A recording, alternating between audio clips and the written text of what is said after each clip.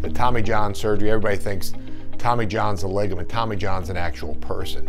And the fascinating thing about this is Tommy John was a pitcher for the Los Angeles Dodgers, and in 1974, he injured his elbow. And so Dr. Frank Jobe, who is at the Jobe Institute in Los Angeles, said, I can try an experimental operation that we use on polio patients, where we take a tendon and make a new ligament on the inside portion of the elbow.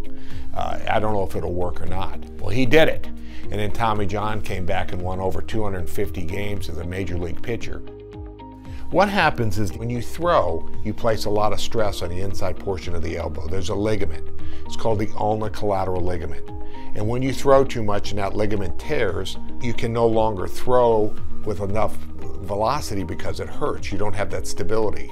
You can't sew that ligament back, but what you can do is you can replace it with a tendon. Once that heals in over a period of time, that tendon becomes a ligament. We call that ligamentization.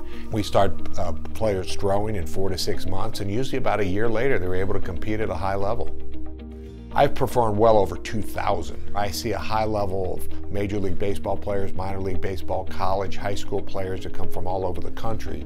Understanding what these athletes go through, the throwing programs, what they need to do to advance in their baseball careers, whether it be high school to college, college to minor league to the major league level, and sustain that with the right rehab program. It's a whole protocol that not a lot of people around the country really do.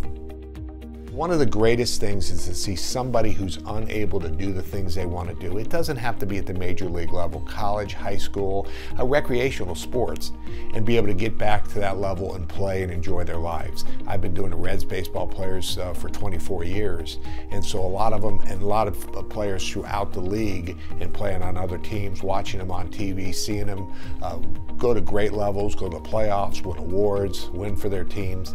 At this point in my career, there's nothing greater than to watch these guys succeed and how happy they are. And just to be a small part of it, there's nothing more rewarding than that.